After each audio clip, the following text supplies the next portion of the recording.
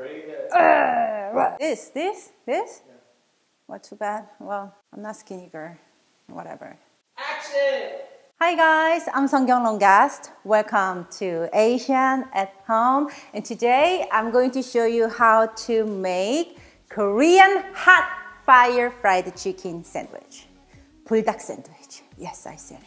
Oh my goodness, it's gonna burn your tongue. Are you ready? Are you ready for the fire chicken? So let's get started. We are going to make the sauce first. So in a saucepan, add 3 tablespoons of soy sauce, 4 tablespoons of sugar, 3 tablespoons of chicken powder or chicken bouillon, 4 tablespoons of extra spicy gochugaru or capsaicin. If you go all the way like the nuclear bomb spicy, then go ahead and use 4 tablespoons of cayenne pepper, but not cayenne, capsaicin powder, but I don't recommend that. Like you're gonna be sorry for yourself later. 1 tablespoon of garlic powder, 1 tablespoon of onion powder, 1/3 cup of chili oil, and 3/4 cup of water. Turn the heat to medium-low, mix everything together. We are going to bring them to simmer and let it keep simmer about 2 to 3 minutes so the flavor will combine all together.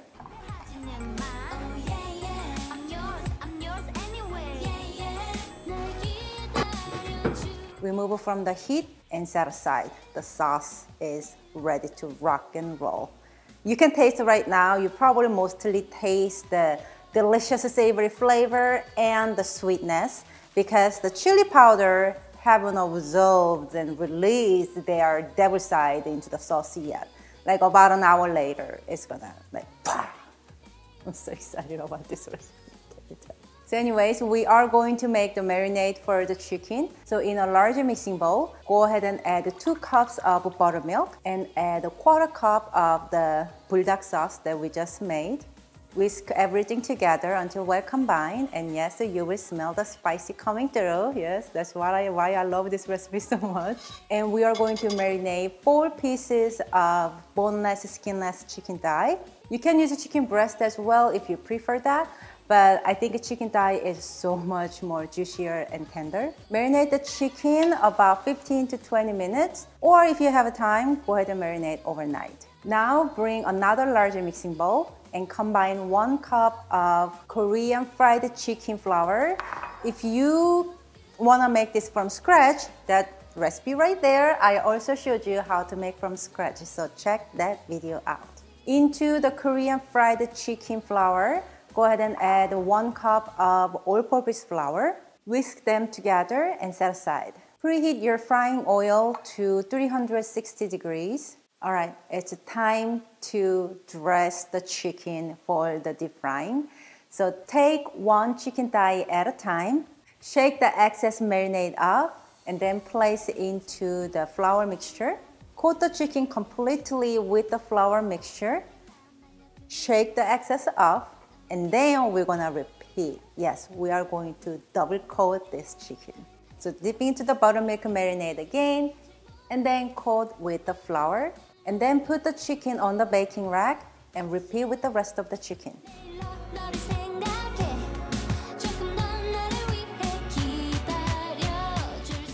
Now, before we drop this chicken into the oil, we're gonna actually let it sit for 10 to 15 minutes. So the way the buttermilk and chicken will naturally create this amazing crust with the flour mixture. So they need to kind of sit a little bit to create that, to get to know each other. Now carefully drop the chicken into the preheated frying oil. My pot right now is quite large. I can put all these 4 pieces of chicken thigh, but if you are using smaller pot than this, I highly recommend to do the batches because you don't want to drop this frying oil temperature way low, then chicken will start to boil, and when chicken start to boil in the oil, or the beautiful crust we created will all come off from chicken, and we don't want that disaster. So make sure you maintain the oil temperature 360. When the chicken is done cooking and beautifully golden brown, and you can already see how crispy the outside of the chicken is. Oh my God, I can't even.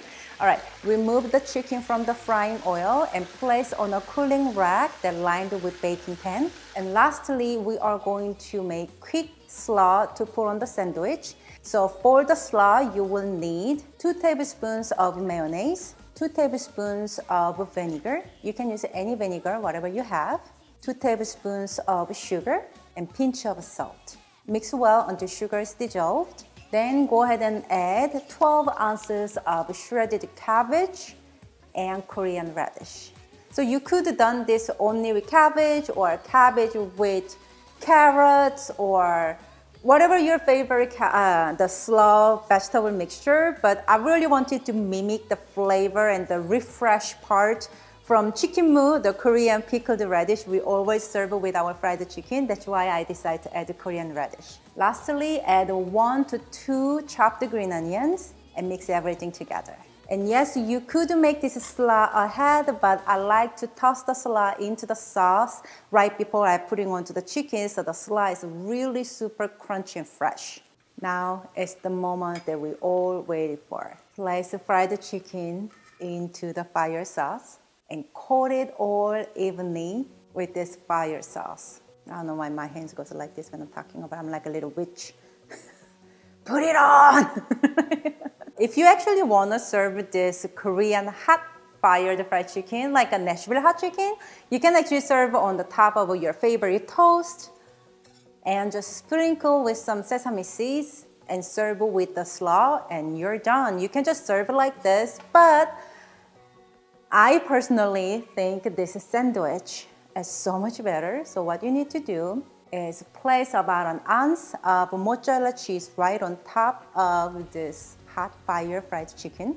Pop it into the broiler or oven toaster for 1 to 2 minutes or until the cheese is completely melted. Quickly toast our buns to make the sandwich. So I love using brioche sandwich or Hawaiian buns for this recipe. The little extra buttery sweetness just combines amazing with this fire chicken. And place cheese Korean hot fire chicken on top of the bun and top it with the slaw. And sprinkle little sesame seeds because Asian at home cannot be, completely without sesame seeds right on top. And the sandwich is ready to rock and roll. It's so delicious. You can even, if you decide to open a restaurant or selling this menu in your restaurant, please let me know because I want to actually come by and taste it and quality checking because it's got to be this delicious. Okay, so don't be shy. Let me know. I'm not gonna ask for the royalty. Okay, it's okay. 넌 단무지 3개 먹어. Oh, where's my bun? Top. It's still toasting. Ooh, hot. You ready? I don't know. Ooh. My mouth is watering. I don't know if it's out of nervousness, fear, or... Okay. It smells so good though.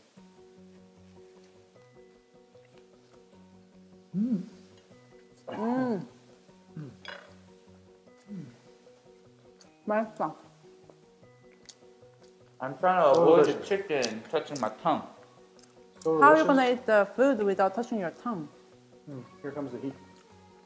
Woo! There it is. Woo! The bread and the cheese and the slaw help it out. If you're eating that by itself.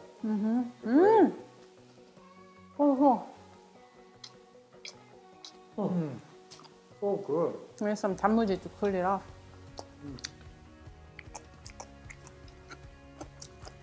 No. It's good though. You can't tell by my face. I'm like this. It's good though. It is so delicious. My tongue is on fire. If you like hot chicken, you're gonna love this. Flavor's amazing. It's like a challenge for him. You alright? Be careful when your middle finger is like standing out like this. If you like my Korean hot fire fried chicken sandwich, please give this video thumbs up. I'm a little slow right now because my tongue is spicy. And subscribe my channel for more inspirations and idea of Asian home cooking. Thank you so much for watching us today. And remember, you can always cook Asian food at your house, making it easy and fun. I'm Seonkyoung guest. I'm Jacob Longest. Hanyo Kim. And this is Asian at home. And we will see you next time. Bye guys. Mwah.